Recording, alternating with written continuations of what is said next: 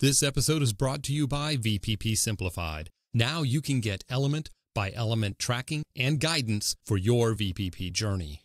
Every aspect of the VPP requirements in one easy-to-use interactive spreadsheet. Achieving VPP star status can be tough, but understanding what it takes to get there can be simplified. This VPP Gap tool will help you do that.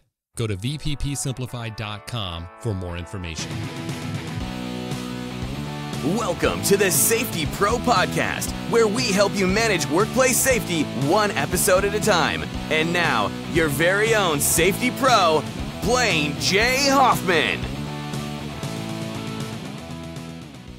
Welcome to another episode of the Safety Pro Podcast. In this episode, I want to tackle common hazards found in the healthcare industry. So I got a request from a listener. Hey, could you talk about some of the hazards that we face in the healthcare industry? And I thought, I got to digging, and there are many common similarities in other industries. But, what's unique about the healthcare industry, some of the hazards they face, I'm going to highlight some of those so that maybe the rest of us in other industries can learn how those hazards are able to persist in the work environment, and some of the things that go into mitigating those hazards we can learn from. We can use those and apply in other industries. So that's what I want to tackle in this episode. And I want to start with, a study that was done by NIOSH, the National Institute for Occupational Safety and Health, that cases of work-related asthma and symptoms like wheezing and coughing, chest tightness, things like that, shortness of breath, they can occur from exposure to substances used in the workplace. And to better understand chemical exposure in a healthcare setting, NIOSH investigators, they visited several different hospitals, I think maybe like 4 or so different hospitals, and measured air levels of 14 chemicals that are commonly present in various cleaners and disinfectants that are used in hospitals, right? So these are VOCs, right? Volatile organic compounds, and they measured for those. These compounds, they evaporate at room temperature, getting into the air, and a lot of VOCs could cause or, exacerbate existing medical conditions such as asthma. So investigators took like 143 pairs of different air samples, and each pair included one sample from participants' personal breathing zone and one from just the general area where they performed different cleaning and disinfecting tasks. Now, the results, this was key, right? The results showed that healthcare workers face, exposure to numerous chemicals, and they vary by task and by product and even by occupation. For example, nursing assistants, clinical laboratory technicians, and LPNs, licensed practical nurses, they had higher personal exposures to more than half of the chemicals measured compared to other occupations, right? So they plan to use this study, right, to link actual symptoms of work-related asthma to specific exposures, tasks, and cleaning and disinfecting products. So they're trying to learn more about the connection between health-related symptoms, even illnesses, and the persistence of, in this case, these VOCs in the workplace. But, this is an example of, all day, every day, healthcare workers are doing these types of tasks. They're, washing hands constantly. They're disinfecting work surfaces. And if they're not doing it themselves, if environmental, housekeeping, environmental services, they come in and clean all these, rooms and the ERs, and these nurses and practitioners, they are coming in and out of these environments all day, and they're constantly smelling, these cleaners and breathing these VOCs in. So it was very important that NIOSH kind of focus on which occupations and which VOCs seem to be persistent. And what we can learn from this is invaluable, in other industries, and how we can approach, take a similar approach to monitoring the work environment for commonly used chemicals, known and unknown, right? So that's sort of launched me into the thinking, wow, what if we focus on the healthcare industry and what they're learning about, in this example, chemicals in the workplace and exposure to chemicals in the workplace. Let's look at some of the controls they have in place or some of the controls that they're lacking and see what we're doing in other industries by comparison. What can we learn from that? So let's jump right into that topic after I talk to you about our partners in safety. Who'sonlocation.com.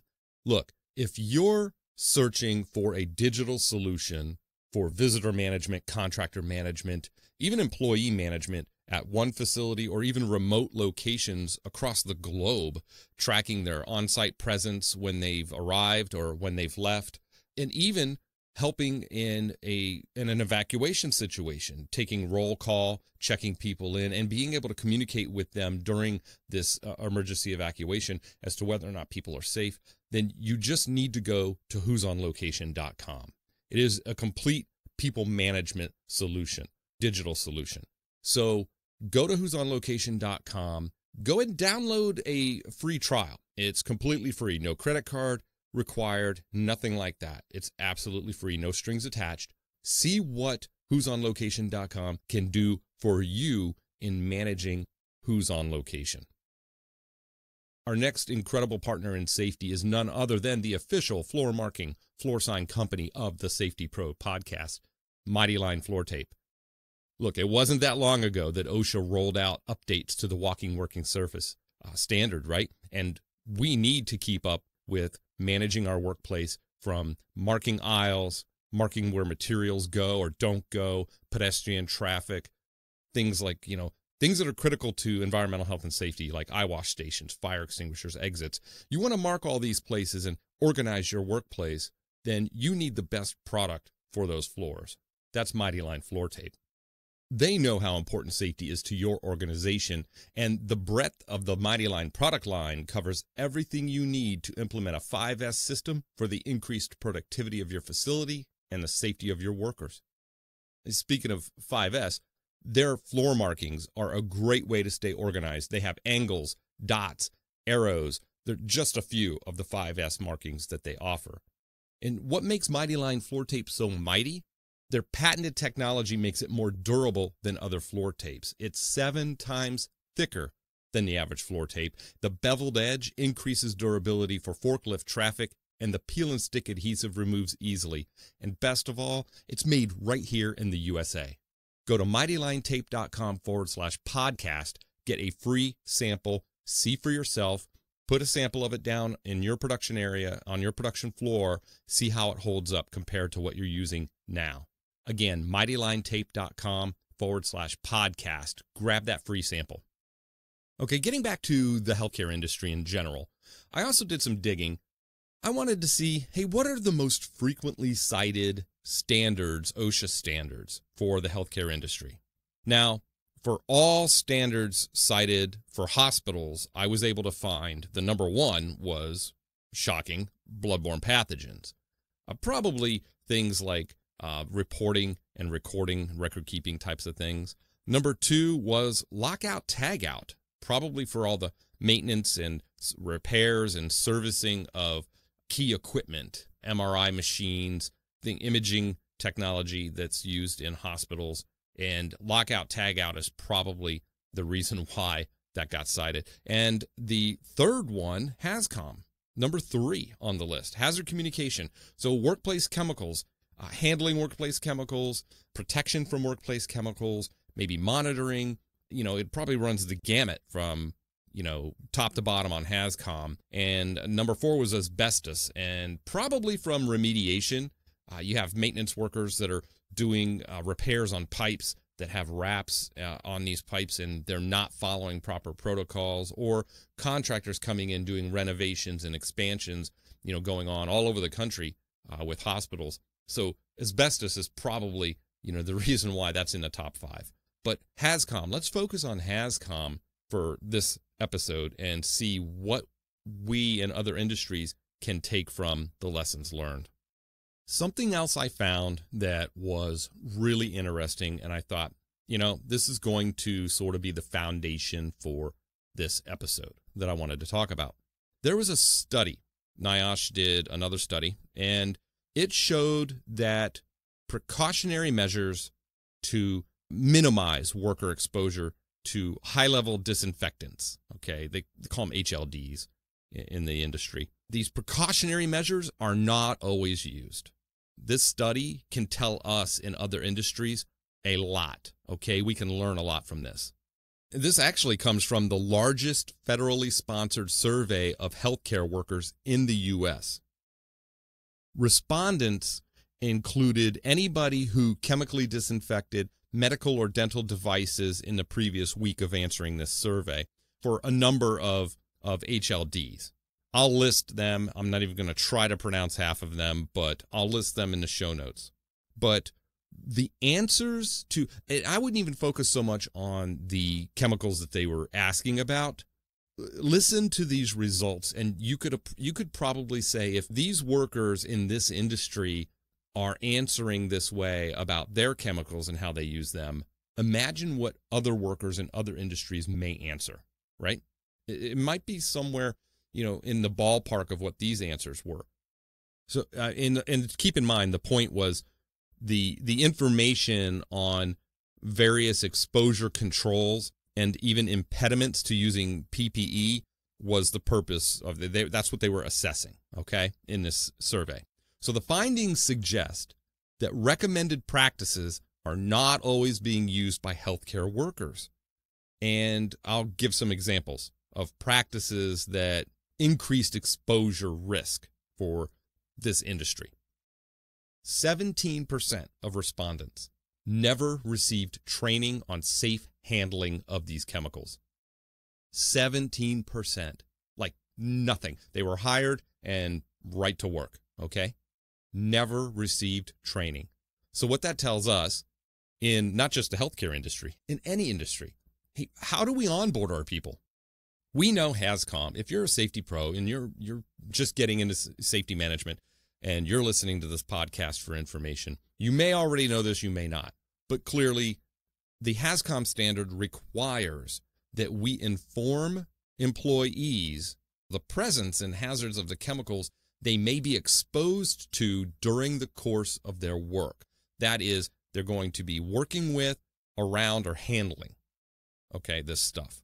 They have to understand the safety data sheet, precautions to take, the proper use and limitations of PPE, and then we get into PPE. So we've left HazCom, and we're going into the personal protective equipment standard, right? And all the things that we have to train them on that. So start with, how do we onboard people? Do we onboard and customize that onboarding orientation? One, we start with, what industry are we in general? What, geography, the layout of the building, how to get in and out of the building, where they're going to be working. And you start to narrow that. So it's like a funnel, right? Your training funnel. You start wide in general. This is what our company is about, and this is what we do. You acclimate them to the organization, and in general, they're going to work in this area, this building, and then in this area of the building, and then this department, and then they're going to be doing these tasks. And you kind of just get narrow and more narrow and more narrow as you hone in on exactly what that employee is going to be doing. You need to be looking at that. 17% never received training on safe handling of chemicals. That's an easy fix. Okay. 19%, even more, 19% reported that safe handling procedures, they weren't even available. So they may have gotten some training, or they may have known, but yet the practical means and methods to perform safe handling weren't available. Maybe they didn't have the right containers, the right transfer equipment to move chemicals from one container to another. Maybe they didn't have the right spray bottles or labels or, something like that. They just weren't available. So we have to train people properly in what they're going to be doing, and we have to equip them. We have to provide the means and methods for them to comply. Okay, makes sense? 19%. That's a big number. Listen to this next one. 44% of the respondents did not always wear water-resistant, gowns or outer garments. Probably because in this industry, and I'm really going to rely on your feedback. I have quite a bit of exposure to the healthcare industry. I know plenty of colleagues, close friends that have worked in hospitals. I've done a lot of work in these settings as well as a consultant in the past. But I do know that, when we're turning over these rooms, especially in surgical clinics and surgical centers where, doing procedures is the commodity, right? Turning over these rooms is key, and you do it quick. And I can see, right, wrong, or indifferent, I can see how cutting corners, not gowning all of the time for certain things, or we get complacent. It's only a disinfectant. I use this at home. I can buy this at Walmart and I'm using it. Yeah, but you don't have your hands in it and breathing these vapors 12, 16 hours a day for 4 or 5 shifts straight. I mean, that's just not happening at home. So we get this mindset of, it's not that bad. It's just disinfectant. It's made to clean things and kill germs. So it's probably helping me. Or I just don't appreciate the hazard because of lack of training or means and methods, the previous 2 results I gave you from the survey. But they just don't wear or always wear the proper gowns or outer garments to protect themselves. 44%, almost half of these workers. So, going along with the second one there, I told you to provide them the means and methods. We have to provide the right oversight, and we have to provide the right encouragement, the right leadership. And this is getting into this whole sort of holistic culture that we want to build in any workplace, whether it's healthcare industry, manufacturing, construction, mining, doesn't matter. We need to make sure that each employee understands that, yes, we have a job to do, and yes, it's going to get hectic sometimes, but we will never compromise safety and health. If we're willing to compromise the safety and health of each other, how are we able to protect our patients? What does that say about our willingness to protect, others? So it's a cultural thing. It kind of gets more high-level strategic thinking, but in a practical sense, bringing it down a level here, we need to be able to, 1, set our employees up for success by training them and giving them the knowledge and information they need to work safely. We need to tool them. We need to equip them with the means and methods to comply with that. And we also need to provide the oversight, the encouragement, or even the corrections that are needed from time to time, and set the right expectation and the right tone. That's what this tells me. I mean, almost half of the respondents don't always wear, gowning or outer garments, okay? 9% did not always wear protective gloves. I mean, in a healthcare industry, I shouldn't be shocked. I remember this was several years back, getting a flu shot, and I had to stop the healthcare worker that she was going to administer the shot with a needle, and she didn't even have gloves on. And I thought, hey, could you put a pair of gloves on? And she's like, I do this all day. I'll be fine. I said, I'm no longer worried about you, ma'am. I'm worried about me. I don't know who you touched before me. If you're willing, you don't know anything about me, and you're willing to put your hands on me, my bare skin with no gloves, and stick me with a needle, which I could bleed, and then you're going to grab a little gauze and stick it on there with your fingers, and you could have a cuticle that's, cracked cuticle or who knows what, right? And maybe I'm overblowing it. And, people in the healthcare industry kind of roll their eyes and be like, we get needles stuck all the time. That's the problem. That's why, 1 point whatever million people are running around with, hepatitis B infections. And it's because we don't have this sort of discipline of protecting ourselves each and every time. We get complacent. And so I told her to stop, put a pair of gloves on. So, I wasn't really concerned about her health at that point. I was worried about mine.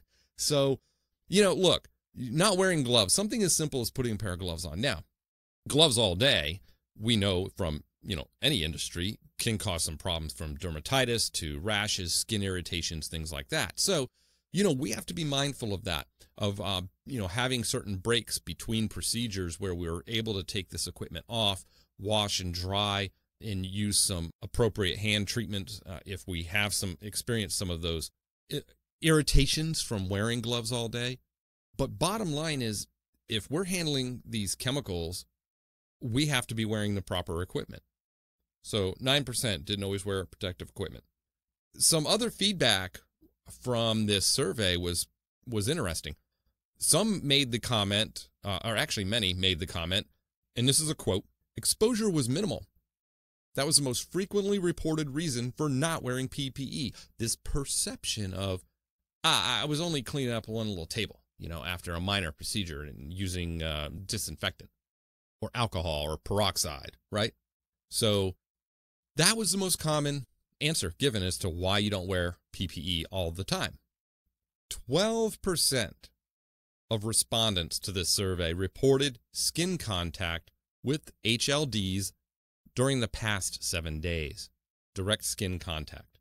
So if every other day or eat at least once or twice a day, you're getting into contact with these, can you imagine the damage it does over the long term to your skin? We're talking, contact dermatitis, major outbreaks and cracks and dry cracks. And in the healthcare industry, that could actually lead to the increased exposure to bloodborne pathogens. Okay. So 12% reported just in the last week direct skin contact with these chemicals.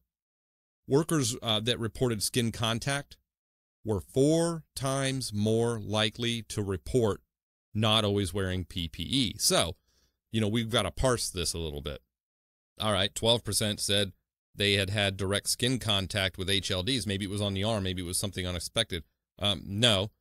Workers that said I had direct skin contact in the last week were 4 times more likely to be the ones that reported they don't always wear protective gloves. So we could see a huge reduction in those cases by just wearing the gloves more often, right?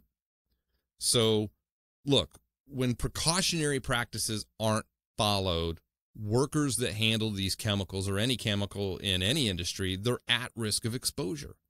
So we have to ensure proper precautionary measures are utilized. And this requires diligence. This requires oversight and leadership, setting the right expectation, developing this culture, both on the employer and the employees in healthcare and in any industry. We're talking about humans here, right? These are still people. Doesn't matter how highly educated you are or how blue collar you are. It doesn't matter what job you have. We're humans. We're all people, okay? And we're all subject to the same rationale of, saying, I'm going to marginalize this because it's just isopropyl alcohol. You know what that's doing to you, to your skin? It gets into your system. What about the vapors, what it does? And we have folks developing chronic lung issues like asthma and various forms of this, and could actually exacerbate this in the work environment where we think it's just, non-work related. It's probably coming from work. So we have to look at those things. The bottom line, employers who provide, a safety culture, right, that demonstrates a strong commitment to safety and health of the workers, the customers, the patients, whatever as well, okay? They will ensure that adequate resources and safety equipment and training and oversight is available, all right? And the employees, in turn, they're encouraged to seek out training and understand and follow safety procedures, and they feel free to report any safety concerns. You create this sort of two-way communication channel where you set the expectations, you drive this culture, they're going to return the favor. Your employees are going to be more likely to stop and say, hey, we need some more gloves in here. Hey, this gown is terrible. It's impossible to get on and off. And is there another type we can get? You're going to have that kind of a feedback because, one, they're going to want to do the job. 2, they're not going to want to tolerate the frustration of dealing with inadequate or poorly designed or ill-fitting equipment. They see the connection, right? I need to do the job. The expectation is that I wear this stuff. This stuff is a pain. Other than it just generally being an inconvenience to put all this stuff on. But they're going to look for better ways to improve what they do and still maintain that high level of safety and quality. So you start to develop this. That should be our focus. So, hey, look, start with how do we onboard people? Do we set the right expectations from minute one when they step foot right into our facility, into our organization? How do we onboard them? Do we go deeper than general orientation awareness, safety awareness in the orientation? Do we then break people, employees off into groups and subgroups based on where they're going to work and what they're going to be doing and the materials they're going to be handling, okay? And give them sort of this, hands-on, on-the-job training where the work happens with people that are overseeing them. We need a complete onboarding process, not procedure, an entire process that is always evolving and improving. And do leaders in the organization, healthcare, manufacturing, construction, mining, aviation, doesn't matter. Do employees understand their role, and do supervisors and leaders, especially frontline supervisors, understand their role in encouraging, reinforcing, and intervening when needed? And do we train and equip them as well? In many industries, we promote and folks in based on their ability to perform the task that we want them to oversee, not necessarily based on their ability to lead people. So we have to invest in those frontline supervisors. They are the linchpin to the organization. They make or break everything. That day-to-day contact with that immediate supervisor at any level of the organization, your immediate supervisor makes or breaks your entire experience with that organization. We need to invest in those as well. Hey, look, I wanted to dive into this. It was a listener request. I'm glad she reached out. She knows who she is if she's listening. But it was great to kind of look into this industry, a very specialized industry. It's a huge industry in this country. Hundreds of thousands or millions of workers in the healthcare industry, and doing great work every day. They face the same hazards, if not more, in some areas. Radiation with the chemo drugs, the exposure to all these drugs, and look at the pharmacy workers. And don't get me going down that path, that deal with all of these different pills and powders and medicines and formularies, and are mixing things up. And I mean, they're chemists. It's insane. It can, the hazards they face are huge. It's critical that we follow some of these basic protocols. But in general, healthcare workers face a lot of hazards that we sometimes don't really get to look at. So I wanted to highlight some of these so that we could take this information back to our industries and say, what can we learn from how other industries are dealing with things? Some universal truths were apparent. Training, onboarding, leadership, building a strong culture. I mean, all of those things that we talk about. And I'm not big on platitudes and guru speak and sage talk and all that, mumbo jumbo. I want to give you real things that you can actually right now hit the pause button, go out into your work area, your job sites or wherever, and go look for this stuff. So that's what I'm going to tell you to do. Go look at your onboarding process. What does your orientation look like? When was the last time you sat through the orientation? When was the last time you asked a new hire, hey, what did you think about the orientation? What types of orientation have you had in the past at other companies? Good, better, or worse, or the same? And look at that. And then go to where folks work with certain chemicals and say, do we have in near proximity where the work happens? Do we have the personal protective equipment you need? Is it assigned to you? Where are you able to keep it? How are you able to replace it? Where do you have to go for that? Have we made that difficult for you to do or easy for you to do?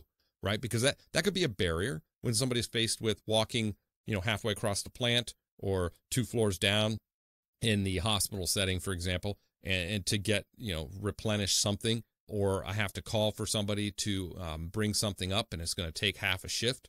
They're going to continue to work and potentially expose themselves. They're going to make that decision. Most humans do. I'm not saying it's right. I'm just saying if we expect that, then how do we make our processes more resilient to that? How do we make it easier for them to make that right decision? No, other than saying, it's the right thing to do, even though it's a pain in the butt and we're going to keep this stuff in a warehouse 4 miles away, we're going to make you go get it anyway to do this 30-second job. That's not enough. We have to support and equip these workers to make it easy for them. We need to build our processes resilient to the failures we know most humans are going to make given these sets of circumstances, okay? So that's what I wanted to leave you with in this episode. A great suggestion from one of our awesome listeners in the healthcare industry. We can learn a lot from them. So on a bigger picture here, when you're done listening to this, go think about people in other industries. Network with them, reach out to them, shoot them an email. I want you to do this right away. Shoot me an email and say, hey, I know you deal with chemicals in your industry. It's a completely different industry, but how do you manage those in the workplace? And then, maybe you can get some good ideas. How do you manage training, onboarding, things like that? So network, learn from the mistakes of others. I did an episode on that, actually. You want to go back and look at that one. Learn from the mistakes of others, not just in your organization, but outside your organization, in the business community. Trust me, you're not going to live long enough to make them all yourself. Take that for what it's worth. Keep the emails coming. I love hearing these suggestions, and forces me to explore new areas of occupational safety and health management. And leave me a note. Tell me what you think. And until the next Safety Pro podcast episode, as always, be safe.